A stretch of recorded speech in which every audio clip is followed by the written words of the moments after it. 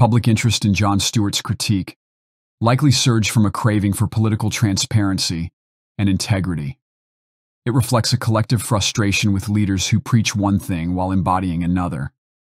This moment may mark a turning point where people begin to reject the theatricality of politics in favor of authentic, values-driven leadership. They had a guy yelling, "Screw the billionaires," followed immediately by a very happy billionaire. It's all okay if it's our billionaire.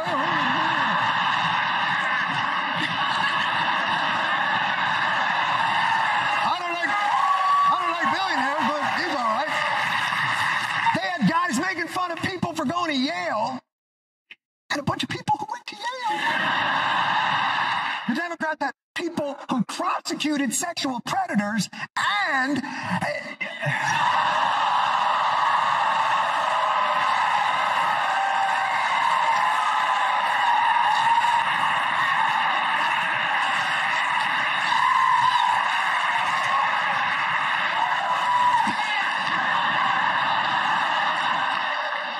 there goes that booking.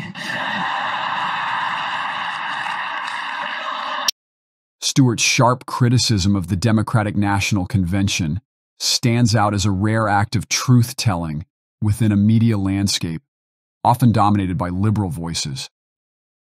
The irony of billionaires cheering for anti-billionaire rhetoric and Ivy League graduates ridiculing each other underscores the glaring disconnect between the DNC's proclaimed ideals and its actual practices. It reveals the hypocrisy within the party, where elitism and privilege are only denounced when it's politically expedient.